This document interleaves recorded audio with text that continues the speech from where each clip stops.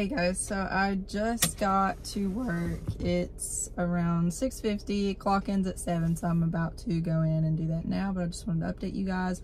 I don't know how much I will actually be able to talk in these clips, and I'm really not going to be able to show a lot for privacy reasons, but I will do the best that I can to get you all good content.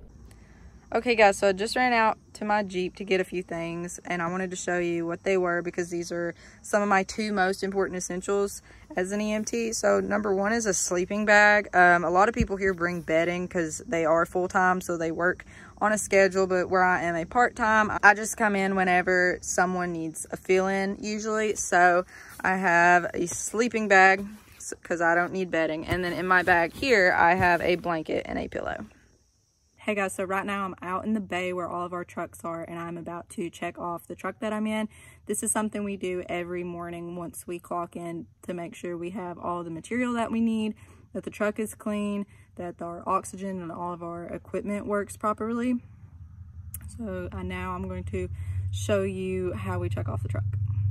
Hey guys, so I thought I would film a voiceover for this part to sort of explain what I was doing because I thought it'd make it confusing if I didn't. So I just put on gloves before I checked off the truck, and then here I am turning on the monitor to make sure it works. Please keep in mind I really did check the truck off before this more thoroughly. This was just whenever I came back out to get the footage for you all, and then we clean our ambulances. So here I am just wiping off the monitor. And then I am checking to make sure we have electrodes. Here I was just checking to make sure we had all this stuff for the IVs. Next I was checking the blood glucose meter to make sure we had everything needed for it.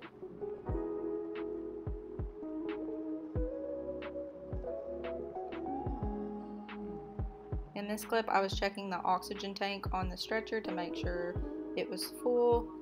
And then I'm checking to make sure we have all the different size needles.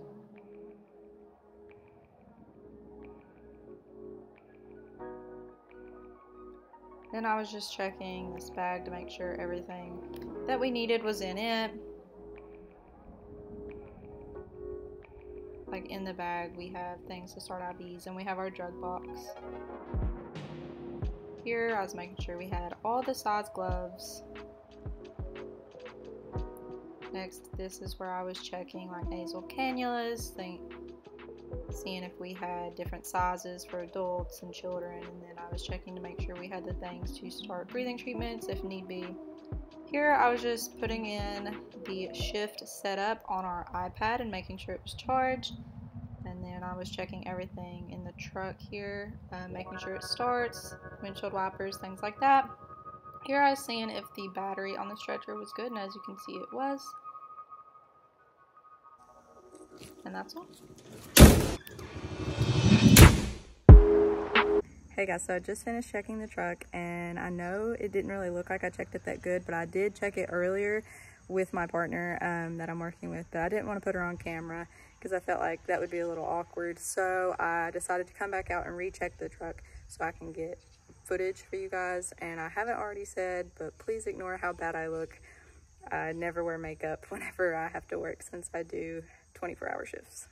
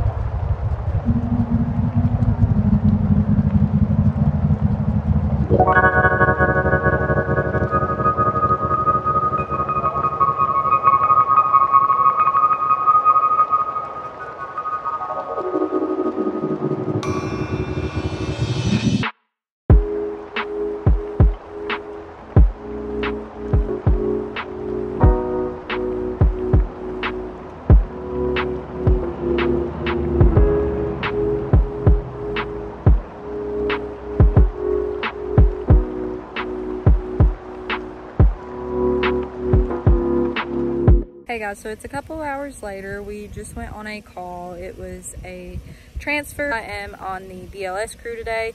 We take those, so it was just taking them from a local hospital back to a nursing home. I obviously can't give any more information. And once we got back, we cleaned the truck and I finished charting and doing my run sheet because I was in the back, and whoever is in the back with the patient does the run sheet. But right now I am about to eat some lunch and probably do some homework until we get our next call.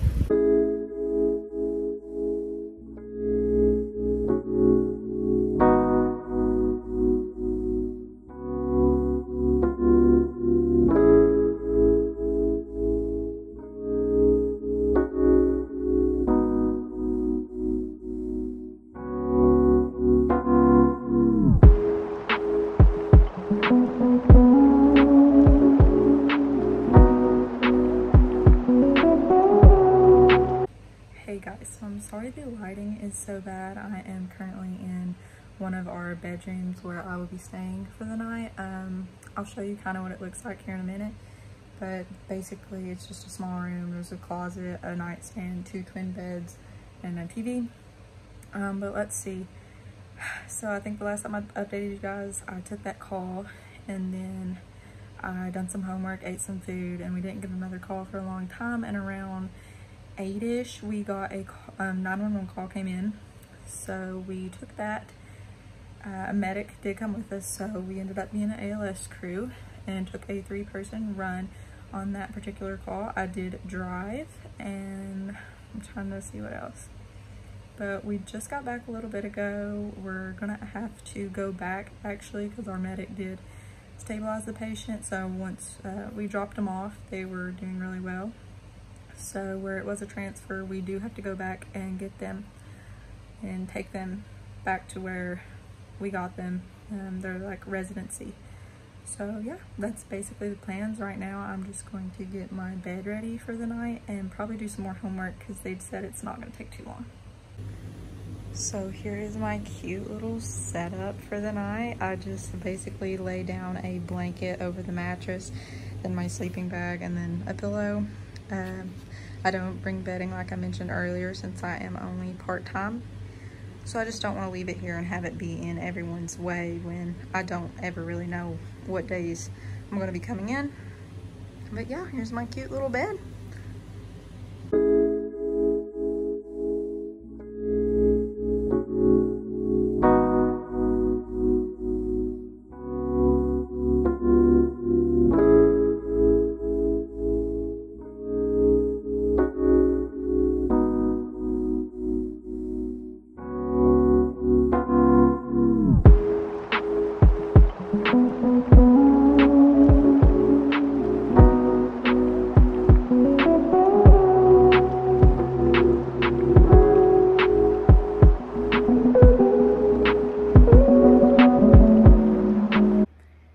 So I'm sorry this lighting is really bad, but we just got back from our haul back. It is almost 1 a.m. The previous clip you saw, I was finishing my run sheet, but it was a super easy haul back. Nothing crazy happened. That's just part of being BLS. But now I am about to go lay down and hopefully, fingers crossed, get to sleep through the night, but we'll see. Hey guys, so it is the next morning. It's currently 7:13 and I'm waiting on the last EMT to come in so I can leave and go home. So we didn't have any calls last night, thank God, so we all got to have a full night's rest.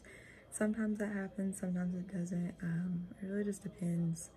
But yeah, that is all for the day in the life of an EMT.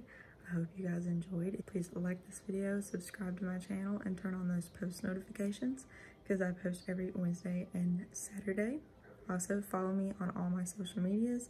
The links are always in the description box below. I'm trying to be more active on there. I will see you guys Wednesday with a new video. Bye guys.